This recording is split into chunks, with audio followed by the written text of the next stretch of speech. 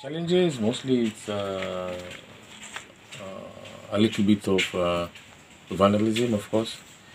And of course, people are using these areas for dumping, which is quite a serious challenge. So we always have to be on our toes, spending all the little resources that we have on cleaning the sites.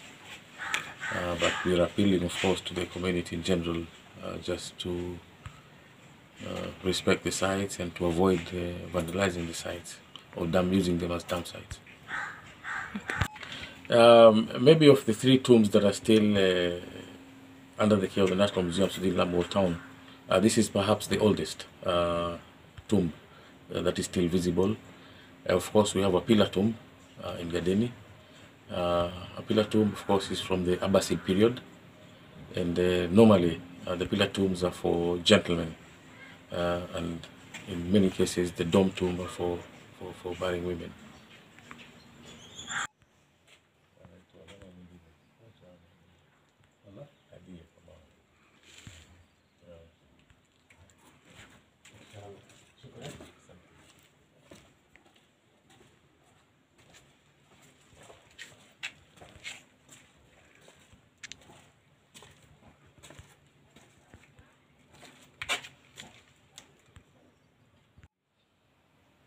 This particular tomb is dated to over 300 years, 300 to 400 years, even though it is not really confirmed, actually.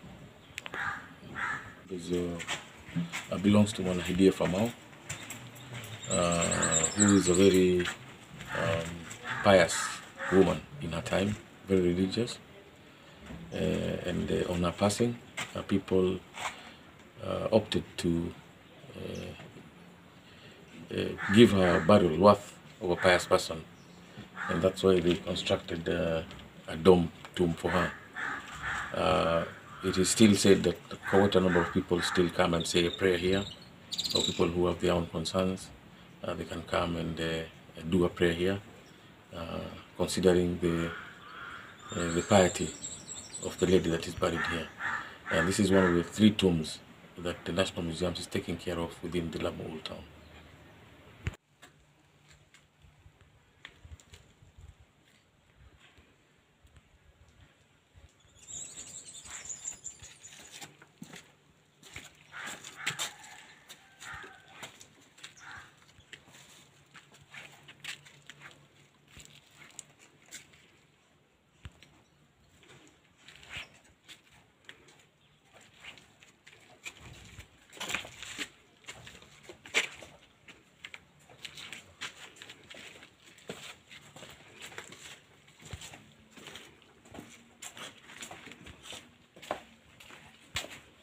Unaona, kuna na miti mingine hapa pia sikuweza kuambia uichukue.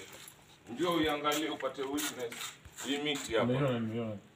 Wamekata, umeachwa hapo hapo.